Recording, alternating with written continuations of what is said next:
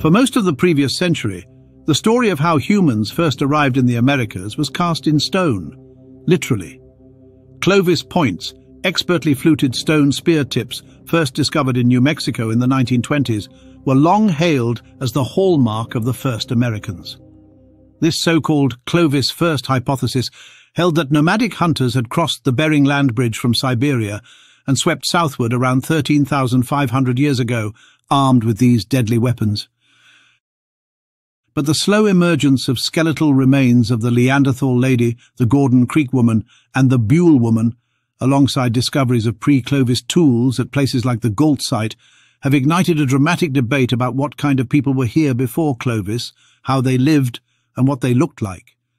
The clues emerging from bones and bifaces are rewriting the origin story of Native Americans and calling into question not just when the Americas were peopled, but by whom. Buried gently in an oval depression outside what is now Leander, Texas, some 11,000 years ago, the young woman known as the Neanderthal lady was only between 18 and 25 years old when she died. Her body was placed on its side in a flexed position, arms folded, knees drawn up. A mano, a worn, grinding stone, was placed beside her, and a large limestone slab rested above her. The care taken in her burial suggests a people with social structure, rituals, and emotional bonds. But beyond the story told by her death lies a deeper puzzle in her bones. Her facial morphology does not resemble typical Northeast Asian traits seen in most modern Native Americans. Instead, her features resemble the enigmatic Lagoa Santa skulls of Brazil, individuals with a so-called Paleo-American morphology. These skulls show traits more in line with modern populations from Southeast Asia, Melanesia, or even some Polynesian groups. This raises the question, was the first wave of Americans biologically different from the groups that followed them? The presence of archaic-style tools and grinding implements around her grave suggests a transitional cultural phase. At the Wilson Leonard site, where she was found, archaeologists documented several cultural layers. These included pre-Clovis and Paleo-Indian levels, but also later cultural elements. The stratigraphy revealed a mix of technologies and lifestyles, implying that the transition from highly mobile Paleo-Indian hunters to more settled peoples was not smooth or linear. It was mosaic and complex. In other words, she lived at a crossroads, both in time and in cultural identity. 800 miles to the north in Colorado's Roosevelt National Forest, another young woman was interred roughly around 9,400 to 9,700 years ago on the banks of Gordon Creek. The Gordon Creek woman lay on her left side, tightly flexed, her skull pointed north. Her grave had been prepared with care. She was dusted in red ochre, and her burial included a large percussion-flaked biface, smaller scraping tools, an end scraper, a hammerstone, and pierced animal bones, including a perforated elk incisor. These grave goods are a powerful testament to ritual behavior and technological sophistication. But it is her skull that has raised eyebrows. When analyzed using advanced morphometrics and principal component analysis, Gordon Creek woman showed significant differences from later Native American groups. According to anthropologist Steele and Powell, her features placed her closer to Southern Asians and Europeans than to Northeast Asians, who were assumed to be the ancestors of most Native Americans. Some craniologists classified her dentition as consistent with Northeast Asian traits, but this contrasts with her cranial structure.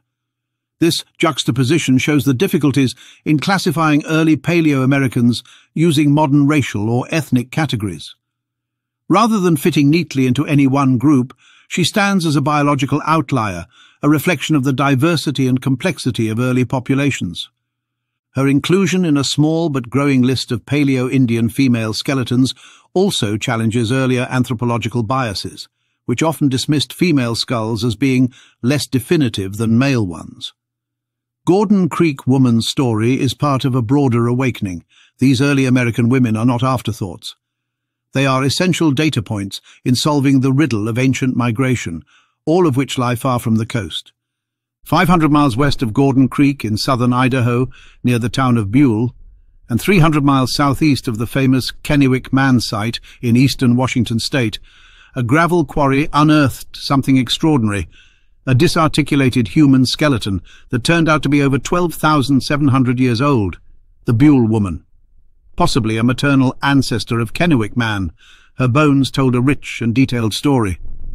Only about 17 to 21 years old at the time of death, she was short but healthy, standing around 5 feet 2 inches. Her diet, analyzed through isotopic studies, showed a heavy reliance on meat and fish, especially salmon, indicating sophisticated fishing and cooking techniques. The burial also included unusual grave goods. A pressure-flaked obsidian point lay beneath her cheek, untouched by use, clearly a ritual offering. An incised badger baculum, penis bone, a possible awl, and a bone needle were found nearby. These grave goods, paired with her flexed burial position and the condition of her teeth, suggest a vibrant culture with specific funerary traditions. The real controversy arises from the skull itself. Anthropologist Richard Jantz noted that her morphology did not match any known modern Native American group, but instead resembled Polynesians. Todd Fenton, in contrast, suggested her skull could fall within the American Indian range. The disagreement reveals the slippery nature of morphology in early remains. Without genetic testing, which was not performed, this remains unresolved, but the implications are profound. If she does resemble Polynesian populations, does this suggest a coastal migration along the Pacific Rim, possibly from Southeast Asia or even Oceania? Her association with the Western-stemmed tradition, a set of tools possibly as old as or older than Clovis, adds further depth. This tradition includes stemmed projectile points and bifaces often found in the Pacific Northwest and Great Basin, supporting theories of an early coastal peopling of the Americas. For the best part of 50 years, American archaeology was locked in a dogma that they actually had a name for, which was Clovis first. That they invented a name for a culture. They called them the Clovis culture. We don't know what they called themselves. They were hunter-gatherers.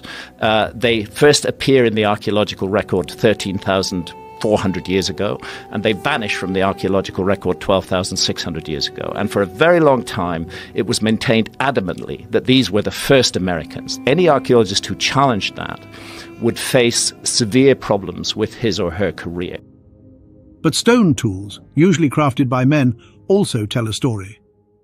Just 25 miles from the Wilson Leonard site and Neanderthal lady's grave lies one of North America's most important archaeological treasures, the Gault site. For decades it had been known as a place where Clovis points could be found in abundance, but recent excavations have taken it far beyond that. Stratigraphic analysis and optically stimulated luminescence dating have revealed a hidden layer of artifacts lying beneath the Clovis level, suggesting human occupation between 16,000 and 20,000 years ago. This so-called Gault assemblage includes small projectile points unlike Clovis, blade and core tools, flake tools and bifaces. Some of the bifaces resemble acheulean handaxes from the Old World, tools associated with Neanderthals. Whether this is a functional coincidence or a cultural echo is unclear, but it suggests that early inhabitants of North America brought or developed a tool tradition very different from the fluted Clovis spearheads. What sets Gault apart is its deep context. Located in a valley at the intersection of the Edwards Plateau and the Blackland Prairie, the site offered rich chert outcrops and perennial springs, a perfect base for early settlers. The stone tools at Gault not only push the date of human arrival back, but also suggest a technological tradition that may have nothing to do with Clovis at all. The blade and core tools show continuity with later Clovis traditions, but the biface forms diverge significantly. The projectile points in the Gault assemblage are considered unrelated to Clovis. This challenges the notion that Clovis was a founding culture. Instead, Clovis may have emerged within a pre-existing population, an innovation, not an origin. Taken together, the Gault tools and the skeletal remains of Neanderthal lady, Gordon Creek woman and Buell woman present a coherent challenge to the Clovis first model. These remains show diverse morphologies, some resembling Southeast Asians, others Polynesians, and still others ambiguous or intermediate. None perfectly fit the typical Northeast Asian ancestry of most modern Native Americans. Their tools, especially the pre-Clovis bifaces and Western stem tradition artifacts, suggest different technological traditions that arose independently of Clovis or even earlier. The first Americans, then, were likely not a single wave of hunters moving south through an ice-free corridor 13,000 years ago. Instead, they may have arrived in multiple waves, by different routes, some perhaps even by sea, using coastal migration routes along the Pacific Rim. The Neanderthal lady's delicate burial, with her Mano and limestone capstone, Gordon Creek woman's ochre-stained skeleton and grave offerings, Buell woman's obsidian tribute, and possibly Polynesian face, all speak to a time long before the dominance of Clovis and its mammoth hunters. These women's lives challenge our simplistic stories. They force us to imagine a peopling of the Americas that was slower, richer, more diverse and more human than we ever believed. The archaeology of these burials, combined with the deeper contexts of the Gault site and others like it, provides the framework for a revised understanding of American prehistory. We are now entering an era where Paleo-Indian is no longer synonymous with Clovis, and where bones and bifaces alike whisper secrets of an ancient migration whose complexity we are only beginning to grasp. The stories of the Neanderthal lady, Gordon Creek woman and Buell woman illustrate a fundamental transformation in how we understand the first Americans. These are not just skeletal remains.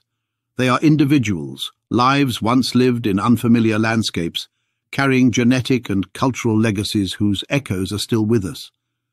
Their burial positions, grave goods and facial features raise profound questions about identity, migration and memory. And the Gault site, with its ancient tools lying beneath the feet of Clovis, serves as a reminder that what we once saw as a beginning may only be a middle chapter. There were people here before the first Americans. They hunted, fished, carved, buried their dead with reverence, and told their own stories in stone. It is time we listen more closely to what they had to say.